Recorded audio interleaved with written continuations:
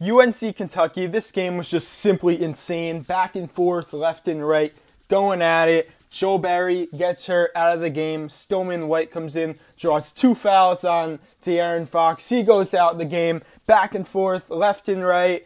Luke Maye showing out, 17 points. Kennedy Meeks has his 17 rebounds. Wow, what a game. Let's get into it. North Carolina up 38-33 at the half. They battle in the second half. Kentucky gets the lead. They're up 64-59. My UNC Tar Heels, they come up, score 6 unanswered. You have a dish down low, splits 2 defenders. Hicks gets it, puts it up, down by 3. Justin Jackson comes down after a second stop, gets a nice bounce. Then we come down a third time. Joe Barry, floater off the backboard in. Then we stop him again, 8 unanswered actually. Meeks gets a tip in, we're up, and wow. We develop a lead, you go down the stretch. We're up, like less than a minute to go, and Malik Monk decides to show his 47-point in November self, and he drains 2 threes.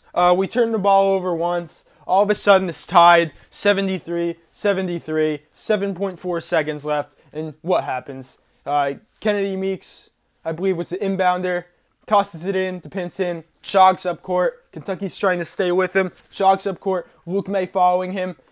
Pinson comes across right in front of the 3 on the corner.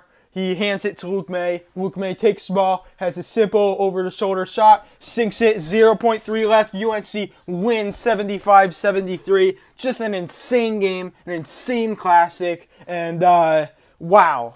It was unreal. Luke Maye, 17 points. Joe Barry, 11.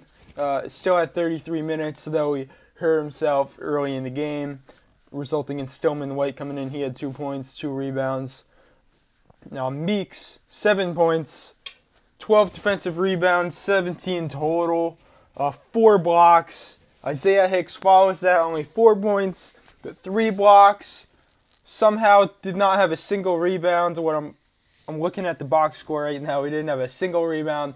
I have no idea how that happened, but we win, and I don't even think we played our best, which was insane. But they said Kentucky's playing. Humphreys is going insane. He's dropping buckets. And they said Kentucky is undefeated this year with Humphreys when he scores. Well, guess what? That ends. Kentucky season's over. They're SEC regular season champs, SEC tournament champs, 32-6. You got to give it up to them. They had a great season. De'Aaron Fox and Malik Monk are both going to be like top 7 picks. They're both going to be stars in the league. Bam Adebayo, hell of a player. But we move on. UNC, they have the size, they have the guards, they have the takeover player, they have the shooting, they play good defense, they have a deep bench. It's just going to be fun. They have Oregon in the Final Four. Oregon's the 3 seed. They're facing them. Winner of that in Arizona goes to the final. They'll get Gonzaga or South Carolina. And let me tell you, if we somehow managed an all-Carolina final, that'd be insane. Now, I'm not jinxing anything, but wow, this could be fun. This is a weird Final Four. You got South Carolina, Gonzaga, then Oregon, UNC. 3 of those 4 teams, they are really not familiar with Final Fours, but we're going to Arizona next weekend, and it's getting fun, guys. We had some crazy stuff happen this weekend. Chioza hit the buzzer beater. You have Luke Maye hit his game winner. You had South Carolina doing their thing.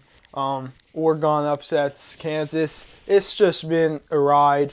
And you cap it off with this insane game. Luke Maye drills the game winner. Simply been insane. But all has been done, and we're going to wait for the Final Four next weekend. And we're going to hope for some good matchups. I definitely think we will get some. Gonzaga plays South Carolina at 6:09 on Saturday, and then you get UNC Oregon 8:49 p.m. also on CBS. So they'll battle it out. So until next weekend, guys. I mean, we're gonna get some fun matchups. We really are. So, but again, until next weekend, See you guys later. It's been fun.